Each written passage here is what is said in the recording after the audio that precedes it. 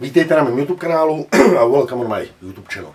This video will be in Czech, but at first I will say a few words in English or in my Czech English, better to say, so I hope you will understand. Video bude česky, ale nejdřív na úvod pár slov tomu mojí Czech-English, aby z toho něco měli taky nečesky mluvící odběratelé mýho YouTube kanálu.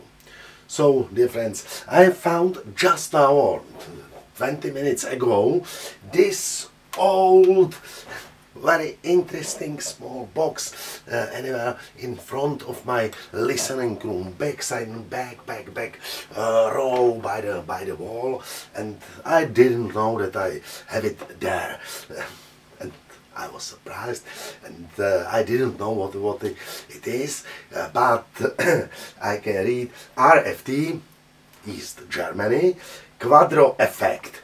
Quadro-Effekt, and the type, exact type is Qe 1010. I found or you can see it from the, how does it look like? It's 70s. I have checked it on internet, yes, produced mid-70s, around the year 1975. In East Germany, and this is passive Quadro effect. You connect. It's very simple. There, it's written here on the back side. You connect these two cables, which are on the bottom of the box from the back side. You will see at the end of this video detailed photos from all sides. These two cables, they should be connected to the amplifier, stereo amplifier output, left channel, right channel. I have these next cables to an amplifier, because these are about 1 meter long, and if I connect it to an amplifier, it will be anywhere here. So next two cables from amplifier, left right channel. Then you have from the back side 4 next connectors for speakers, stereo, left right, and surround or quadro, left right. Surround or quadro is here, quadro. So this box makes passive Quadro effect from the stereo signal. I have checked it, and I hear that it works, but that you will hear it, I have connected, as it is usual, as the main speakers stereo, my professional Dynacords, huge boxes with these professional compression tweeters, and if I connect very good, or really not bad, huge boxes as a stereo, and then as Quadro effect these boxes, you will sure not hear the difference on the camera and on YouTube. So I have changed it.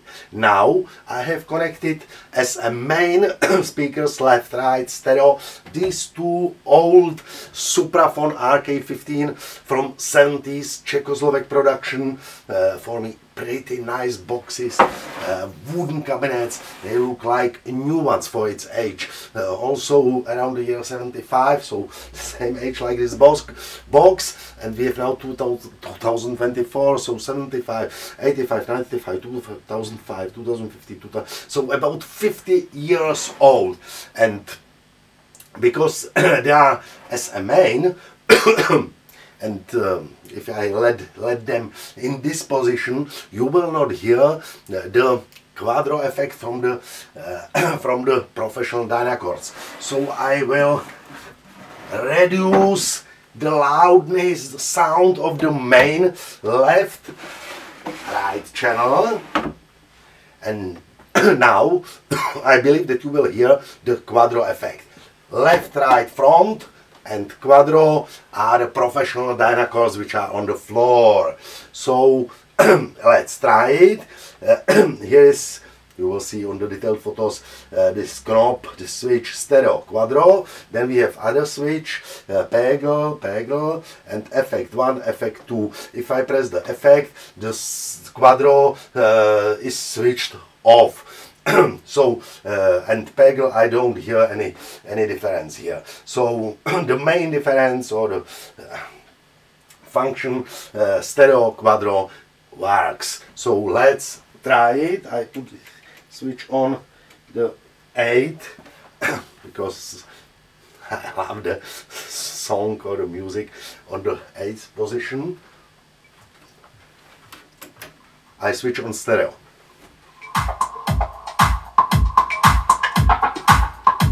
So now I'm playing only these supraphones, nothing else.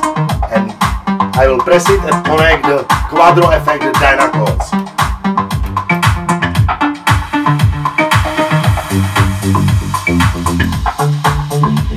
Switched off.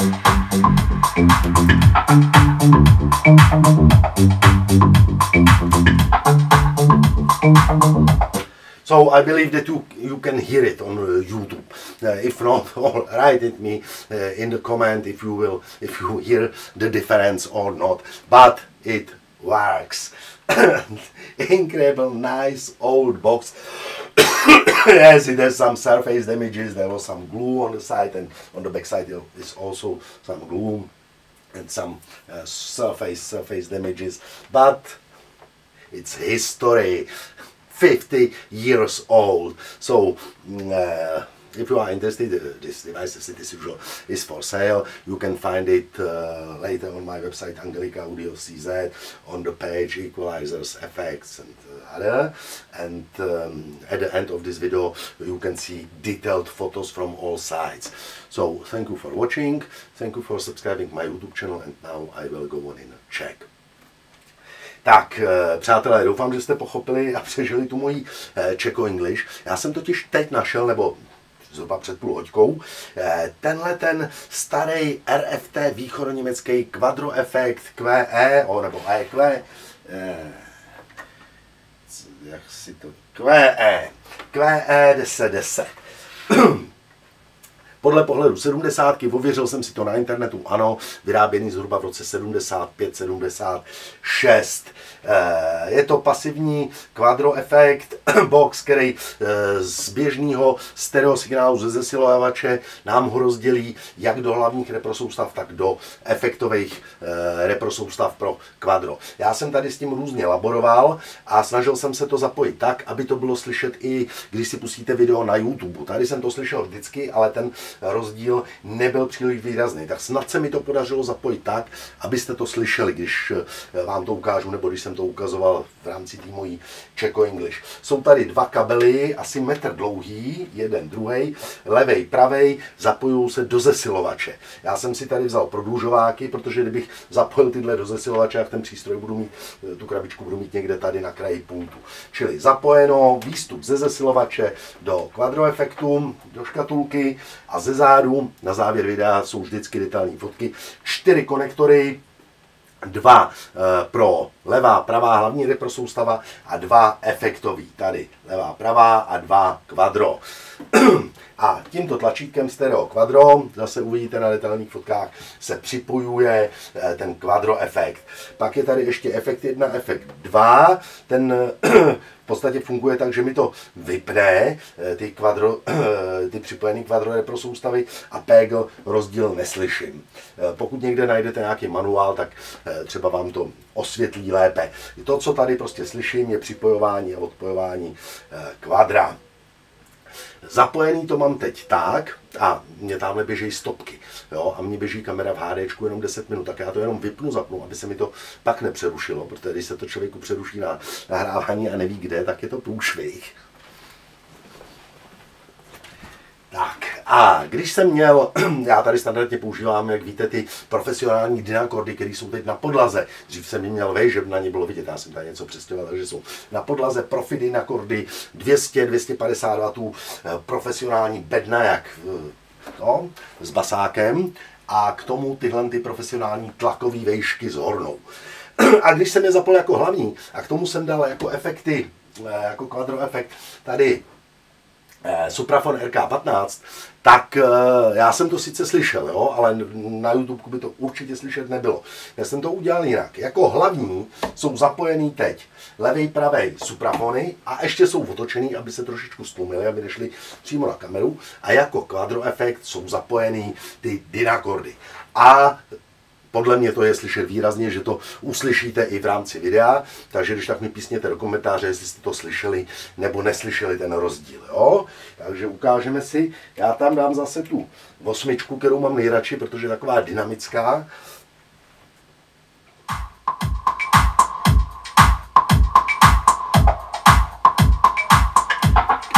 Takže teď hrajou jenom otočený suprafon RK15. A připojím k tomu dynakordy jako Quadro.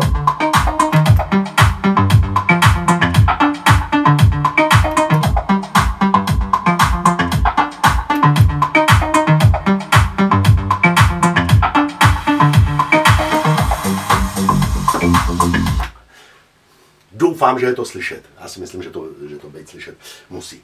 Takže asi takhle, tak jsem si tady trošku pohrál, vykecel jsem si plíce a jiný vnitřnosti. Krásná nostalgie, prostě nevím, jestli to někdo by použili v současné době, ale prostě pro sběratele a tak jako hezoučká hračička. Samozřejmě je to určený k prodeji pod mým pořadovým číslem, který vám rovnou můžu říct. Ono se objeví i tady v popisu videa 179 123. A lepit to na to nebudu, protože tuhle hračku mám jenom jednu a k záměně dojít nemůže. Takže já teď vemu foťák, udělám asi 1 000 000 detailních fotek, zařízení pak najdete u mě na webu Angelicaaudio.cz v rubrice EQ Mix Efekty. Takže podívejte se na detailní fotky a já vám děkuji za pozornost.